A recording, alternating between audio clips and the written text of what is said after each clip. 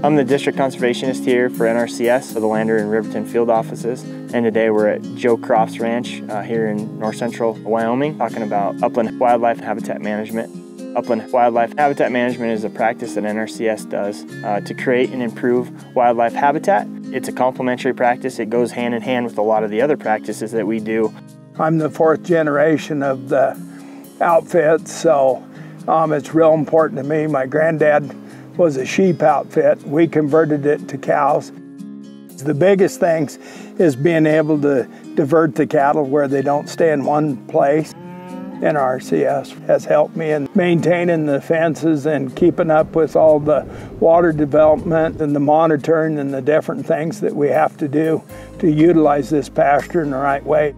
Upland Habitat Management was focused a number of years through the Sage Grouse Initiative.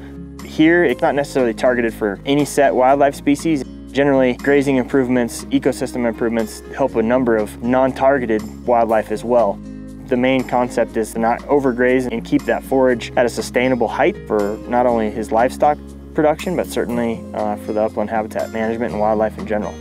It's just amazing of the improvements we've made as far as the wildlife habitat, the vegetation, and how to make it productive. I'm blessed at being at the right place at the right time with the right people.